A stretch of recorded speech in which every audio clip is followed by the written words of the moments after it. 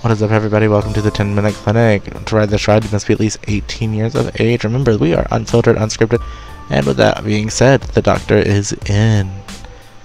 If you can't tell, I did this ride. Yeah, it's a ride. Anyways, if you can't tell, this kinda sounds like a theme park speaker. It's supposed to, because that's where we are. Today we are at Smile Dispensers, the greatest theme park. We're together.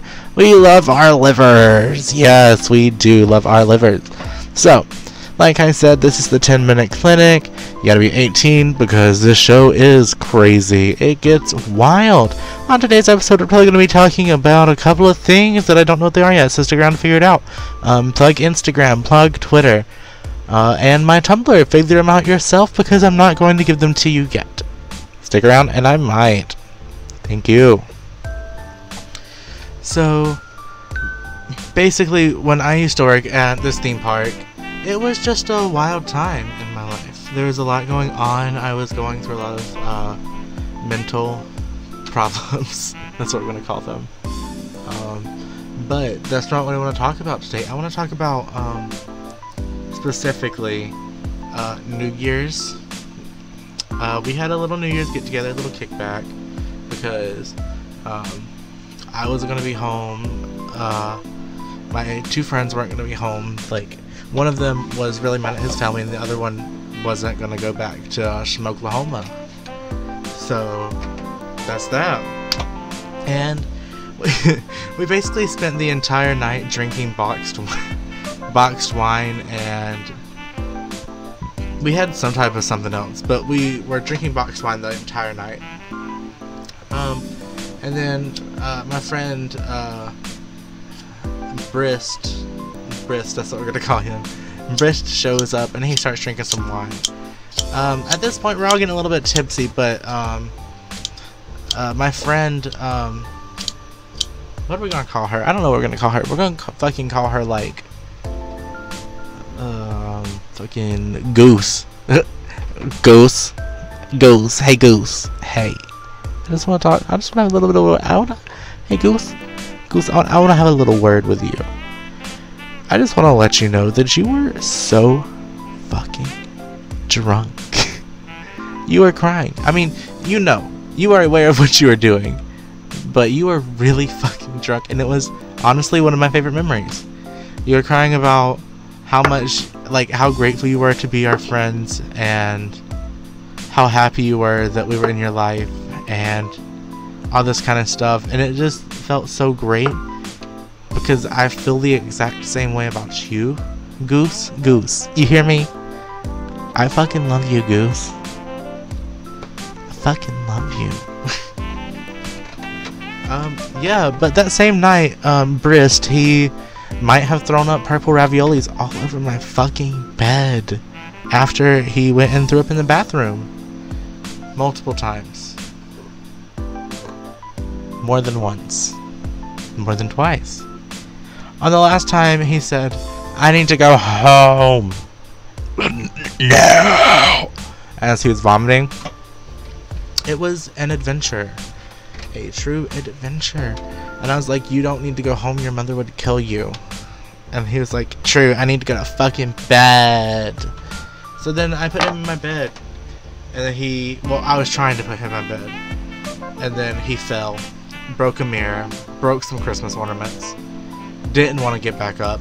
So I had to pick him up. And I put him in my bed. And then I come back to check on him after Goose. Whoa. After something was just tugging on my sleeve. That was weird. Anyways, this was right after Goose had just been crying to me, and let's call him Baloney.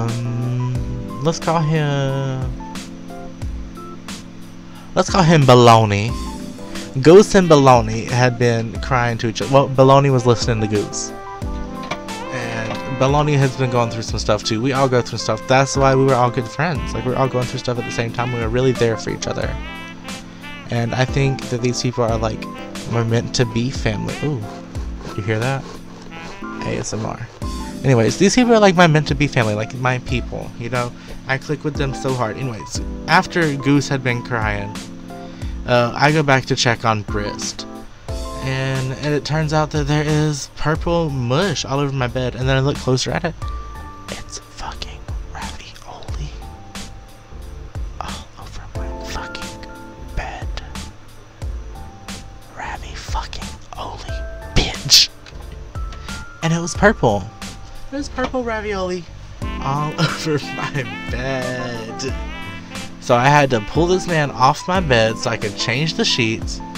And then I had to pull his ravioli covered clothes off of him. But I couldn't do it because I would have thrown up. So I had to go get baloney to pull this man's clothes off of him and put him back in the bed. I go to fucking Hurricane Katrina town in that bitch. Because at this point, there's just fucking vomit everywhere. Like, purple ravioli is all over my bedroom at this point. Because I was kind of drunk. So whenever I was changing the covers, I had literally just been slinging shit. So it looked like Hurricane Katrina had hit my bedroom. Oh my god. I literally slung ravioli all over my bedroom that had been in that boy's tummy marinating in Merlot. That's what kind of wine we were drinking. We were drinking Merlot, Cabernet, and some type of white wine. I don't remember what kind it was. It was real good though. But yeah, I go back to check on Goose, and now at this point, she is in the rolly chair, trying to roll over to a trash can so she can vomit. And at this point, she's literally just vomiting up liquid. Like, nothing is coming out of her except for all of the drinks that she had just drank. And through the vomit, she's crying, talking about how much she loves me and how I'm such a good friend. Like, this isn't me bragging, but like, this is just me honestly telling the story. And Goose could tell you the same story.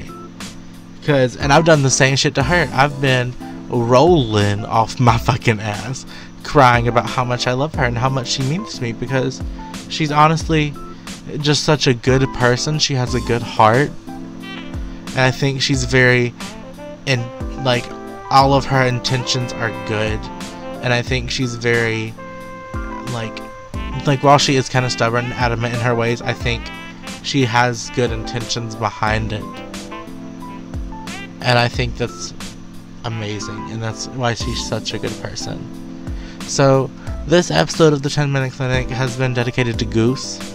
This episode of the 10-Minute Clinic has also been dedicated to Brist, because man, he was a trooper. That's all I gotta say about that. He was a trooper. And then Baloney. Man, you're my dude. I can love you, bro. It's Wednesday, my dude. It's actually not Wednesday. It is currently Monday, July 22nd, 12:28 a.m. And it has been 8 minutes and 37 seconds at this point.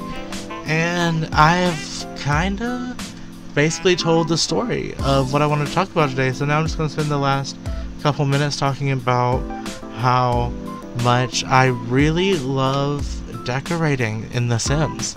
Like, it honestly makes me feel like I'm doing something, even though I'm literally doing nothing. It makes me feel like I'm actually putting work into something, and I like the outcome. I like the process that goes into it. I like the creative liberties that you can take into it, and how realistic you can actually make it whenever you put certain things to it.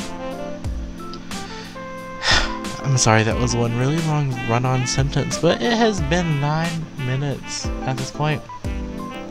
And I think I'm going to start closing it out, and if you have any suggestions about what I should be talking about in coming episodes, just let me know. If you have anyone that you think I should get in contact with, maybe bring them on, call them for an episode or something, that could be a cool suggestion to do.